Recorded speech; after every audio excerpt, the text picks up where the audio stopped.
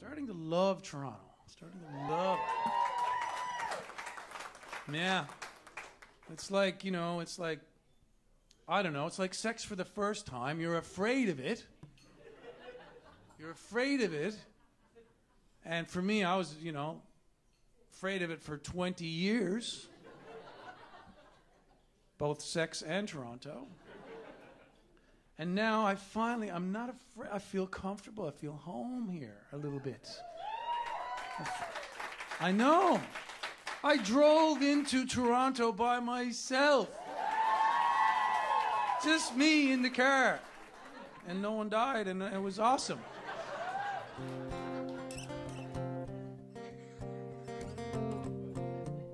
I'm starting to grow up.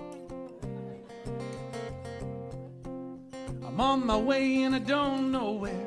Don't know where, but I know I'm going. I'm on my way and I don't know where. I know where I come from.